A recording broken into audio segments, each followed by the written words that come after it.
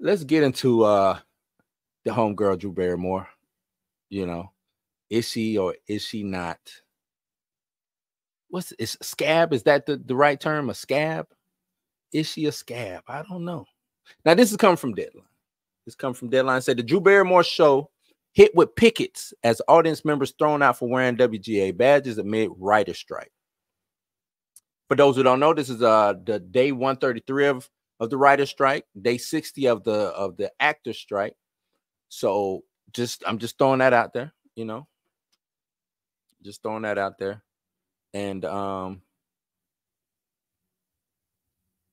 it says that members of the strike, members of the Writers Guild gathered outside CBS Broadcast Center early Monday morning to protest the restart of the Drew Barrymore Show and to discourage the daytime talk host and her guests from crossing their picket line.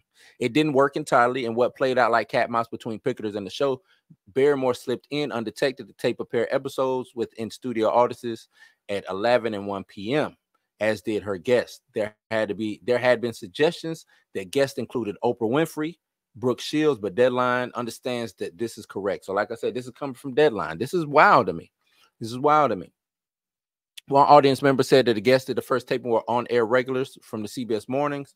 Two college students with tickets to the taping never got that far. They told Deadline they were kicked out when security officers spotted them wearing WGA strike buttons. We even offered to take them off, Cassidy Carter said as she stood outside CBS minutes after being evicted. Her friend Dominic Terezik said a security officer told them, "We've already talked to somebody above us. You're out." So if they were seen wearing the WGA picket strike buttons, you weren't getting it. Wasn't getting it. Carter said that she and Terezik arrived having no clue that a strike is in progress and that the guild is picketing Barrymore until they saw marches and accepted lapel buttons to wear on the taping. Once inside, they signed filming waivers and were waiting to be seated when, according to Terezik, they were verbally assaulted by security officers and led out.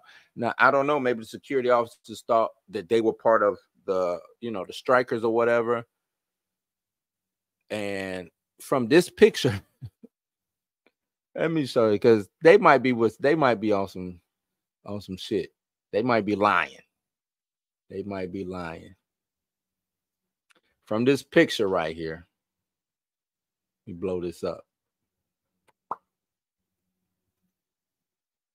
What that look like? Look like they didn't just have lapels on. They got the whole get up. Writers Guild on strike. They got the whole get up, but then saying that they didn't know. They didn't know that it was. Come on, y'all getting kicked out. Come on, you know y'all got it. If she down, if she not down with the strike, or she trying to do what she got to do to keep her shit going, y'all not finna come in up in there causing havoc, mischief and shit. Y'all miscreants, get up out of here. Now I'm just playing.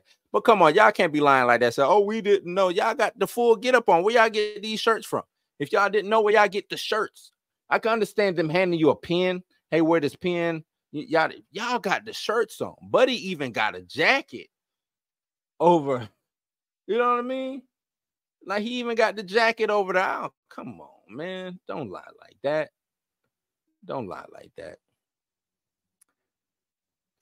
Don't lie like that. It says, it's really cute that Drew Barrymore claims that she cares about her fans and wants her fans to show up for the show, Terezik said, and then we get kicked out for supporting what is right. Like I said, seemed like they knew what was, we didn't know until we got up there. But now it's, you claim you care about the fans and want to, y'all new kids is wild to me, man. Y'all new kids is wild to me. But I really don't know what to feel about this, because she supposed, from my understanding, she stands with the strike, but then she is doing the show without writers. I don't get. I myself don't understand what's the rules of the strike, how it works. I don't understand. You know what I'm saying?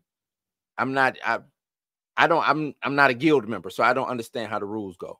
But that would be kind of shady to me, that you're not supposed to be filming or doing nothing like that, but you're doing something for CBS, but you bringing your show back, even though it's a strike going on. So yeah, I would personally, if I'm down with the strike, if I'm a picketer, I'd be like, yeah, you crossing lines, cuz. What are you doing, Drew? Drew, what you doing? You supposed to be standing in solidarity with us, cuz. Why are you on what you doing? Like, I would be mad about that shit. I would be heated. And I would probably send a team of protesters and picketers down there in front of the CBS building to let you know how mad, you know what I'm saying, how mad we are. It's crazy. It says in an Instagram post Sunday, Barrymore, whose services as host fall under a different SAG-AFTRA contract that is still ongoing, explained why she chose to return for a new season of her talk show amid the 2 strikes. So, okay, more reading. I didn't. So she can do her show, it seems, because it falls under a different contract. But what do you know Drew Barrymore as? An actor, right? So you would think that she would at least try her best to stand in solidarity. You would think. I don't know. So they're saying that's why it explained for her to choose to return for a new season of her talk show amid the 2 strikes. The so-called network television code covers SAG-AFTRA member services on daytime, late night, and game shows and some primetime specials. So there is seems like there's a different contract for daytime, late night, and game shows and some primetime specials. So I guess game shows can still go daytime, which I guess that would include like soaps, Good Morning America, things of that nature, and game shows. So Steve Harvey can still get out here and still do his thing. You know what I'm saying? Horrible. I know, horrible. But he can still get out here and do his thing. But yeah, they said around 12:30 p.m., several dozen people who had attended the first taping streamed out of the building. It was great. Tara McGuthrie, a retired parent-teacher coordinator with New York City Public Schools, told Deadline, but she also having misgivings. I belong to a union, so I felt like I was crossing a line, but I also drove 3 hours to be here. Guthrie said that 70% of the first taping was Drew Barrymore chatting spontaneously with her CBS Mornings guest.